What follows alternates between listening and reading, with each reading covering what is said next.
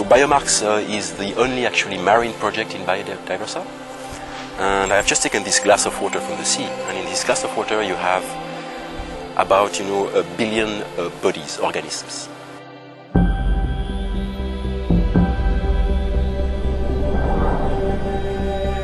Everyone would know more or less what a virus, a bacteria, a plant or an animal is. But there is a fifth category of living organisms, which are the protists. In fact, protists are called eukaryotes because they are unicellular organisms with a nucleus inside which contains the genetic material. Protists are the ancestors of plants and animals, but they are different than bacteria and viruses. And for me, they are really the least known, piece of life on Earth. So it's very important to understand what they are doing in the environment.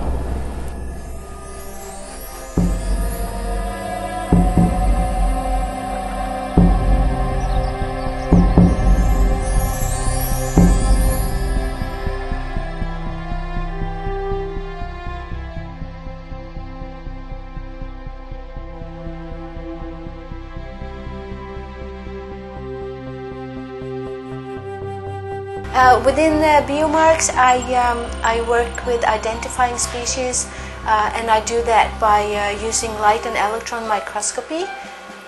I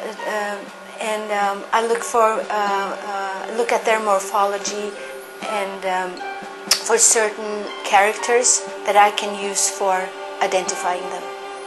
The BioMarKs sample many places in Europe.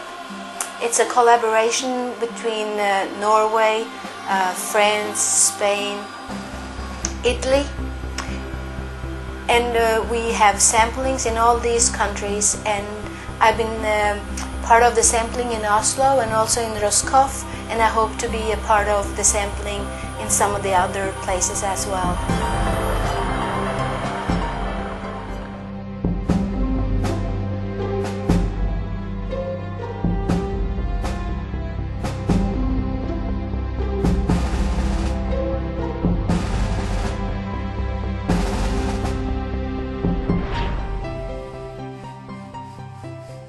And then we want to link the diversity to the physico-chemical parameters of the water.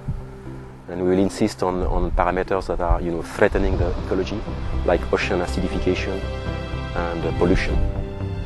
So we'll have different sites in more or less acidified water and polluted sites, and we'll link this huge diversity, how it varies according to the environment.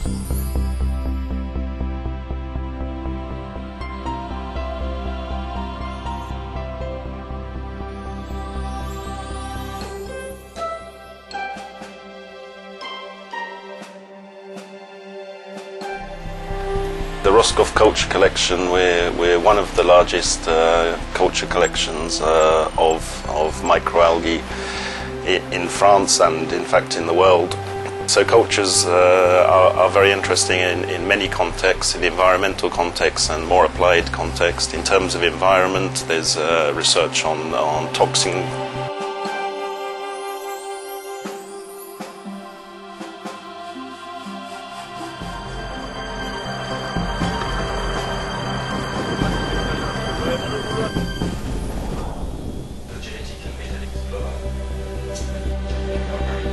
Yes, the aim in the future is to get a lot of data and to establish the baseline of protist diversity, and this is only by novel sequencing technologies which is able to get this data. Establishing how many species there are in the environment, and also because we have sampling sites in different places in the European coast, we can also compare the diversity in different places, which is also a very interesting question. We have no idea how diverse protists are. What we know is that they are complex organisms. They have genomes which contains very often more genes than humans. So what we will discover is an immense diversity of species and genes and metabolisms that have tremendous importance for global ecology. In fact, we know that protists have relocated massive amounts of elements on the planet, like oxygen, carbon. And also they have many genes that can be important for pharmaceutics or to understand how the global ecology works. So we are going to discover a lot of very important diversity to understand the Earth system as a whole.